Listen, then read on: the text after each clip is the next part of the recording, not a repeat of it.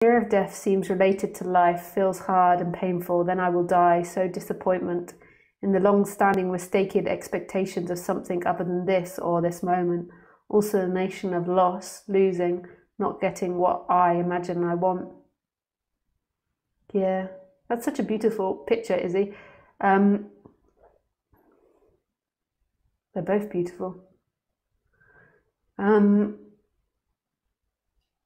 Yeah, so it's all based on you and you going through time. That person that you imagine yourself to be has never been alive. Who you are is this moment. So you imagine this person that's disappointed with not having got enough things or had a life that you had, but that's not your life.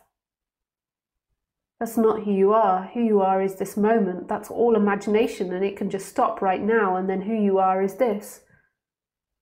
This. There's addiction to it.